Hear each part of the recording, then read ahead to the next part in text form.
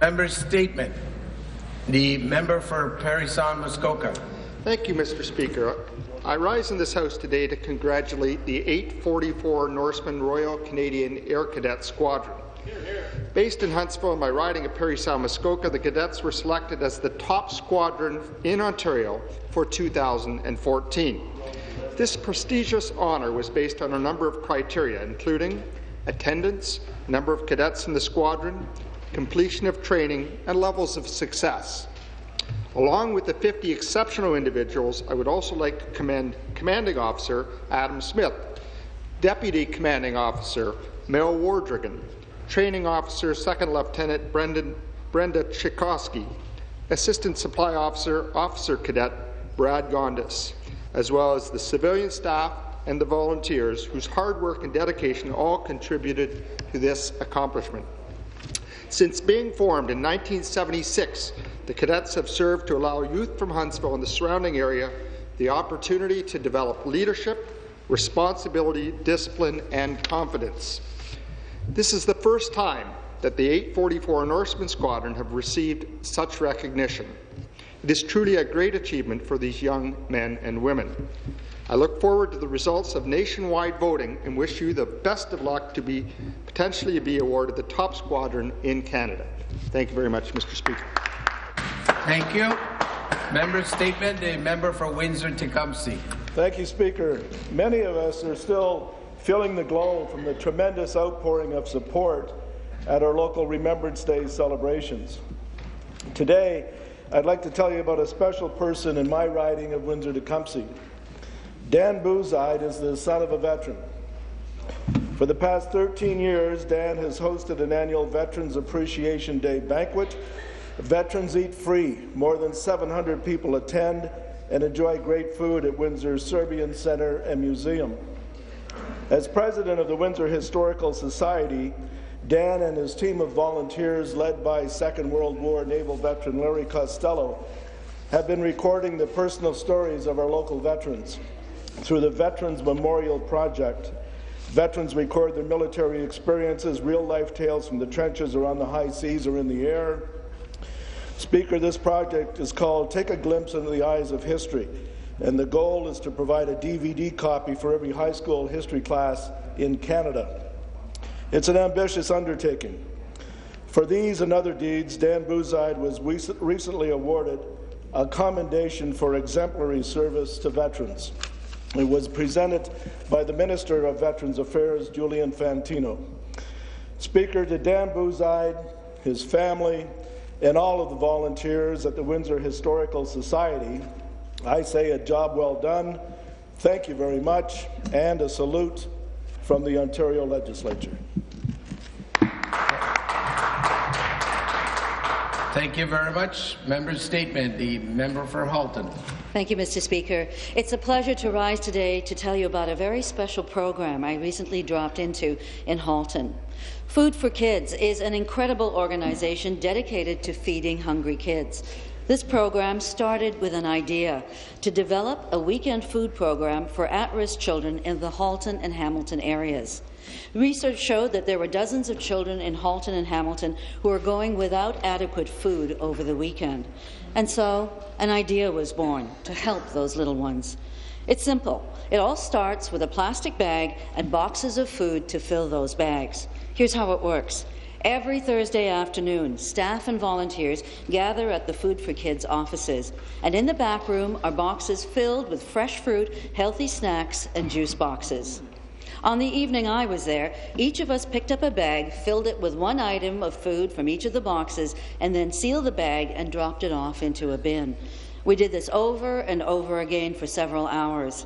In very little time, we had managed to stuff over 140 bags with an assortment of fresh fruit and vegetables, along with a mixture of the healthy snacks. Once filled, the packages are distributed to local schools every Friday morning for needy kids. The unmarked bags are then placed directly into students' backpacks. They are the only ones to know that they are receiving assistance. Mr. Speaker, as a mother of two, I can't explain how good it felt to be helping these children.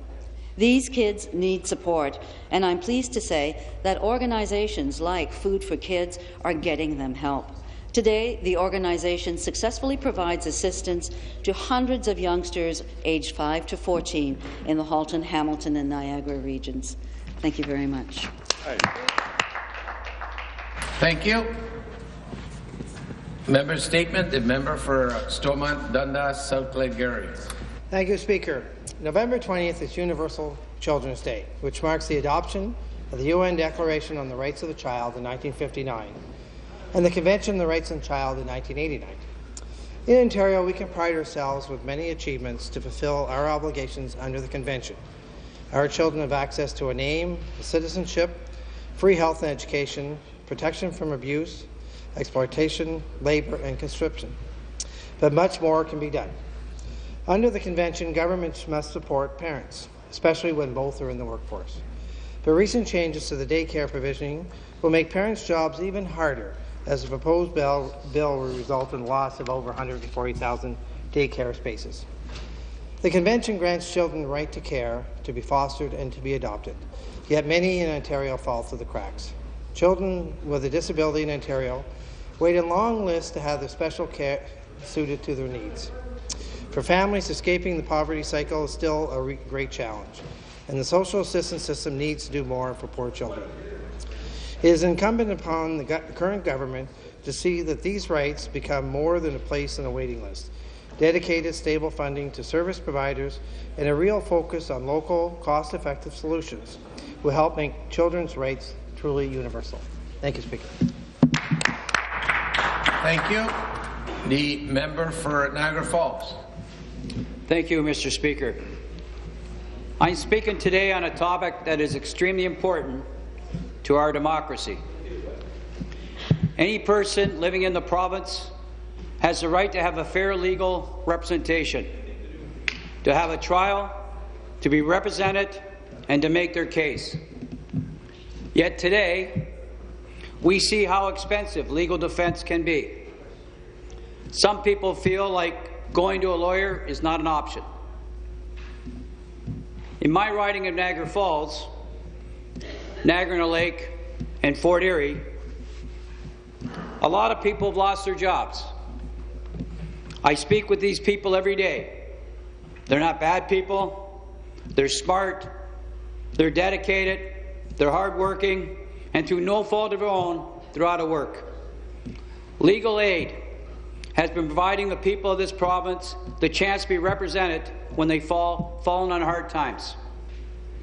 Yet, as the need for these services grow, the support for legal aid has not. I'm proud to announce that my office in Niagara Falls, which again is servicing Fort Erie and Niagara-on-the-Lake, will be partnering with Legal Aid Ontario to offer those services to the constituents of Niagara Falls, Fort Erie, and Niagara-on-the-Lake at my office. I hope this helps people access rights they're entitled to, And I hope one day soon we can come up with a true jobs plan to put people back to work so they never need to use legal aid again. Thank you very much. Thank you. Member statement, the member for Ottawa South. Thank you, Mr. Speaker. Monsieur le Président, je suis ravi d'en me lever. Mr. Speaker, I'm very honored to stand up and celebrate the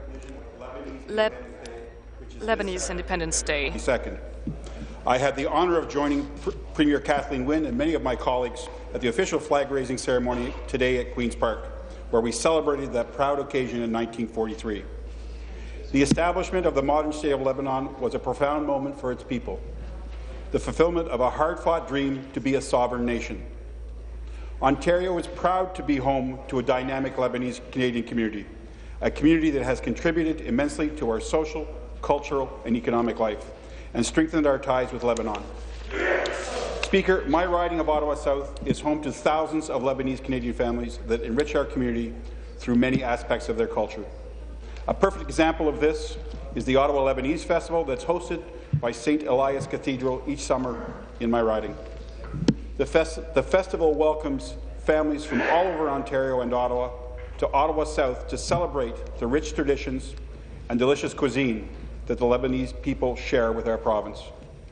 Ils enrichissent notre communauté et je les remercie. They enrich our communities, and I really thank them for their contribution. The Lebanese people all across Ontario on this special occasion and thank them for their contributions to our great province. Merci. Thank you. Thank you. Member statement.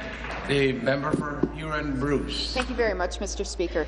I rise today to recognize Exeter resident and veteran Murray Green for his dedicated service during the Second World War. This past August, Mr. Green was awarded the rank of Knight of the French National Order of the Legion of Honour. This award is the highest decoration provided by France and was awarded to Mr. Green for his role in helping the liberation of France during the Second World War.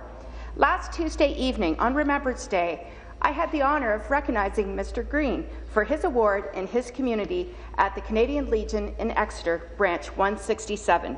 Mr. Green first enlisted in the Army in Ontario during September 1942. He then joined the Royal Hamilton Light Infantry in England, where he made his way over to France. A corporal in the Army, Mr. Green bravely fought alongside his compatriots in the trenches, often enduring nightly shelling. He did not return home to Canada until after the war was over. This should remind us of how very important it is that we continue to remember and recognize the bravery, excellence, and determination of Canada's veterans, such as Mr. Murray Green, as well as today's soldiers who continue to dedicate their lives for our freedoms and our security. It is their selfless commitment that has afforded us the peace, freedom, and prosperity we enjoy today. Thank you very much, Speaker. Thank you. Member statement. The member from Mississauga-Brampton South. Mr. Speaker, recently I had an opportunity to attend Sisters in Spirit Vigil held in my community to raise awareness about missing and murdered Aboriginal women in Canada. As per reports, there are at least 1,181 missing and murdered Aboriginal women and girls in Canada. The numbers are staggering. Too many families have lost daughters, sisters, mothers, and grandmothers. The rate of violence against Aboriginal women is troubling, particularly in a society and a country which claim to be civil and the best in the world. No woman should have to live with fear of violence and worrying that they may be the next victim. Mr. Speaker, violence against women, particularly against Aboriginal women, is not just an Ontario issue, it is a national issue that affects Canadians of all backgrounds from coast to coast. I call upon the federal government to hold an open-ended public inquiry so that we can find out the root cause of this heinous crime and have a permanent solution. Thank you, Mr. Speaker. Thank you. Member statement. The member for Kingston and the Islands. Thank you, Mr. Speaker. November is Lung Health Awareness Month, and I would like to bring your attention to the prominence of lung disease in our province. Most people are either in one of two camps. One, you can breathe without thinking about it, and the other, every single breath is a struggle. Think about it. Every single breath. More than 2.4 million people in Ontario, that's 1 in 5, live with chronic lung disease such as asthma, lung cancer, or chronic obstructive pulmonary disease, or COPD. Lung cancer kills more than breast, ovarian, colon, and prostate cancer combined. Yesterday, I had the pleasure, along with MPP Thompson from Huron-Bruce, to receive a spirometry test at Women's College Hospital, a simple breathing test that calculates the amount of air that can be blown out of the lungs and the rate at which it can be expelled. This test can identify the disease in the early stages when treatments are far from are far more effective. The same test will be available for all members here on Tuesday night, November the 25th, thanks to the Ontario Lung Health Association. The association is also organizing walk-in spirometry clinics in partnerships with healthcare facilities and centres across the province. Don't miss it. It's extremely important, and as many of you know, the greatest cause of lung cancer is smoking. Be proactive with your lung health. Thank you. Merci. Excellent. Thank you very much.